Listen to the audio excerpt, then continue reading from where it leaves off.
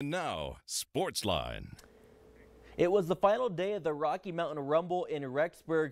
Rigby played Box Elder of Utah in their first game since winning a state title in 2019.